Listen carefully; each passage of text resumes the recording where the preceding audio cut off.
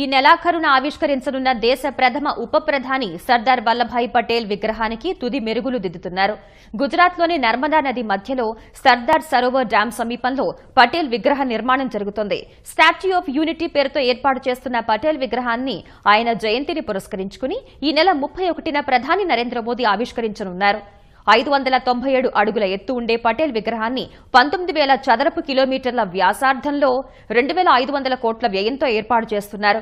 విగ్రహం నిర్మాణం కోసం 2,500 టన్నుల ఇనుము వినియోగించారు. అమెరికాలోని స్టాట్యూ ఆఫ్ లిబర్టీ విగ్రహానికి రెండింతలు పెద్దగా సర్దార్ పటేల్ ఐక్యతా స్మారక చిహ్నాన్ని ఏర్పాటు చేస్తున్నారు. ప్రపంచంలోని అత్యంత ఎత్తైన విగ్రహం కాగలదని భావిస్తున్నారు.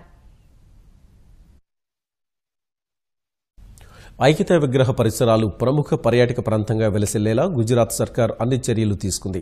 సందర్శకులను అలరించేందుకు ఎన్నో హంగుల్ని ఇక్కడ సమకూర్చారు. ప్రపంచంలోనే అత్యుత్తమ ఎగ్జిబిషన్, గిరిజన మ్యూజియం, ఉద్యానవనం, బోటింగ్ సదుపాయం ప్రత్యేక ఆకర్షణలుగా నిలవనున్నాయి. ప్రవేశ టికెట్ ధర ₹120 నిర్ణయించారు.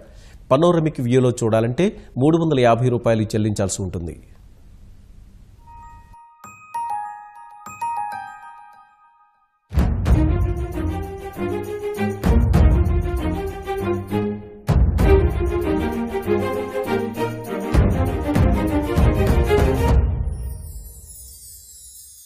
నర్మదా నది ఒడ్డున కొలువుదీరిన సర్దార్ వల్లభభాయ్ పటేల్ ఐక్యతా విగ్రహంను ప్రముఖ పర్యాటక ప్రాంతంగా తీర్చిదిద్దేందుకు గుజరాత్ సర్కార్ అన్ని ఏర్పాట్లు చేసింది. బుధవారం ఉదయం 11:30 ఐక్యతా విగ్రహాన్ని ప్రధాని నరేంద్ర మోదీ ఆవిష్కరించనుండగా నవంబర్ 3వ తేదీ నుంచి ప్రజల సందర్శనకు అనుమతి ఇవ్వనున్నారు. ఇందుకోసం ఇప్పటికే ఆన్లైన్ బుకింగ్ ఆరంభమైంది.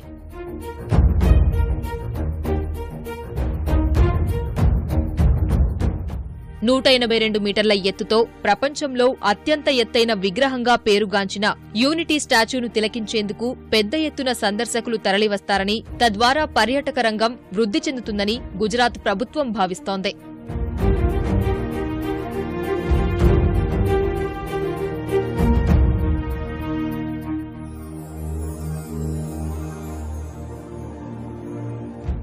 ఐక్యతా విగ్రహాన్ని తిలకించేందుకు ప్రవేశ టికెట్ ధరను పెద్దలకు ₹120, 3 నుంచి 15 ఏళ్ల వయసున్న పిల్లలకు ₹60గా నిర్ణయించారు. పరిశీలన డెక్ నుంచి వీక్షించాలంటే మాత్రం టికెట్ ధరను ₹350గా నిర్ణయించారు.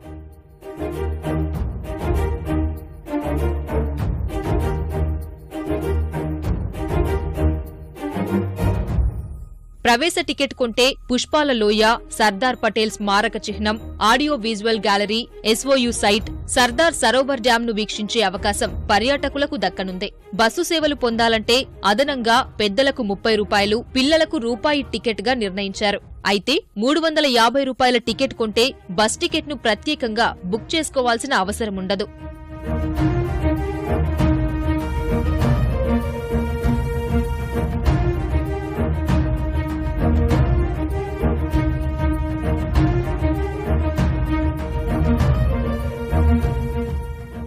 ఐక్యతా విగ్రహాన్ని చూసేందుకు ఉదయం 9 గంటల నుంచి సాయంత్రం 6 గంటల వరకు సందర్శకులను అనుమతిస్తారు. రాత్రివేళల్లో ఐక్యతా విగ్రహం పరిసర ప్రాంతాలు విద్యుత్ కాంతులతో దగదగలాడనున్నాయి.